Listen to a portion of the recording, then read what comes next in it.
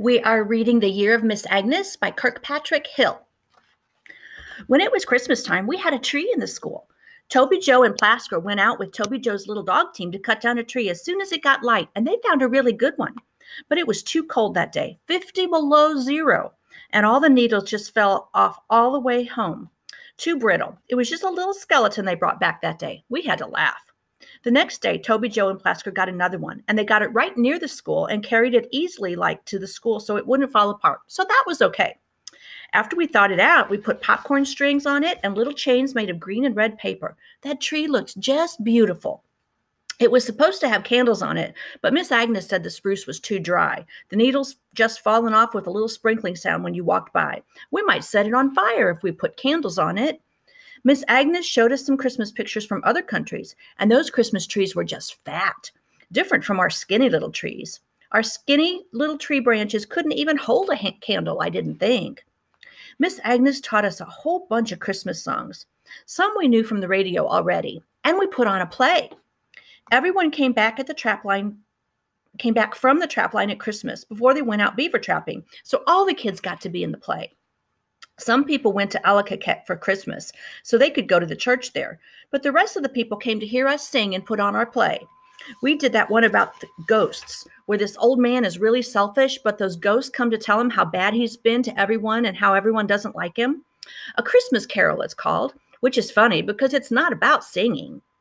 One of the ghosts, Plasker, had to have chains, so we put some marten traps together, and he let them just clank along. And one of the ghosts had to moan, and that was Toby Joe.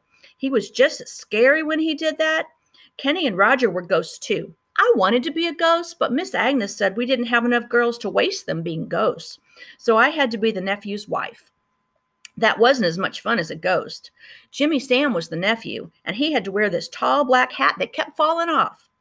Charlie Boy was Tiny Tim, that little crippled boy, and he had to be carried on his dad's back. So that had to be Little Pete, because he was the only one big enough to carry Charlie Boy.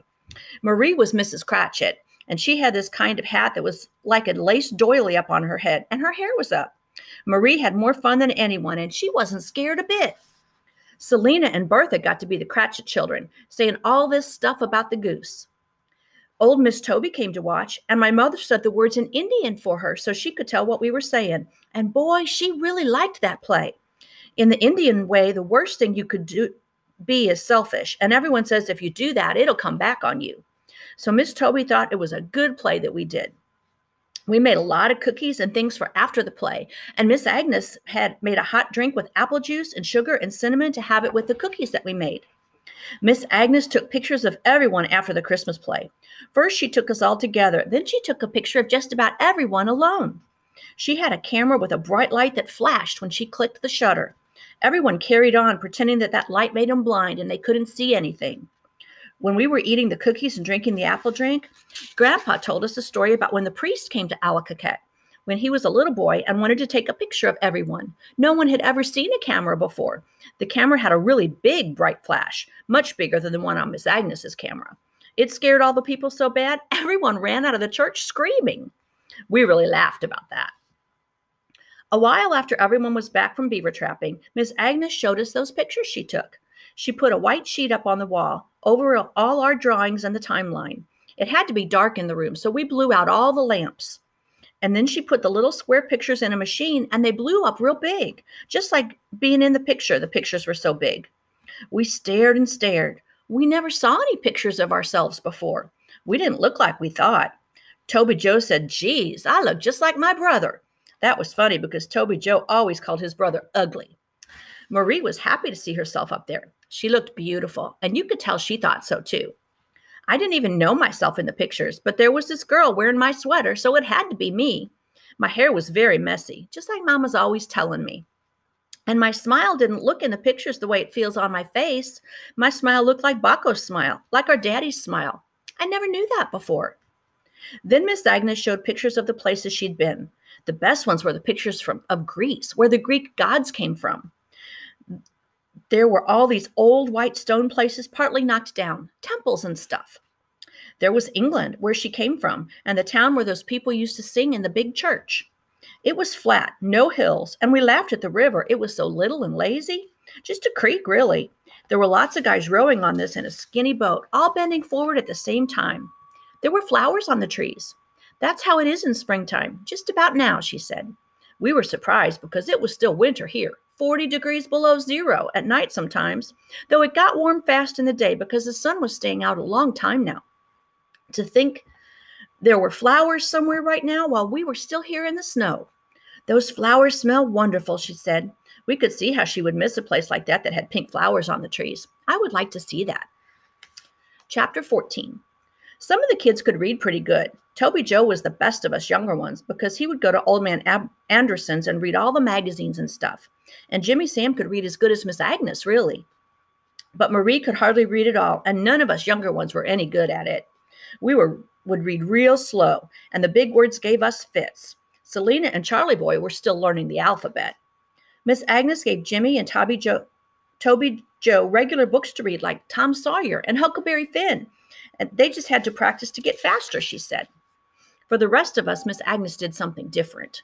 We had these little books all the other teachers used with Dick, Jane, and Sally in them. They had a mother and a father, and that's what they called them, Mother and Father. We never heard of that before.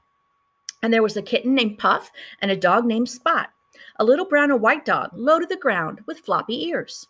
They lived in a town with lots of trees along a cement road, and the houses were really big. All they did was play, those kids. The boy had short pants on, and the girl had yellow hair and a ribbon in the hair. I think those kids were flesh-colored like the crayon. When you read those books, it was kind of embarrassing. Look, look, look. See, Spot, run. They talked kind of stupid like that. So Miss Agnes didn't want us to read those books, but Marie, she liked them. She liked to look at the pictures, and Bertha and me did too.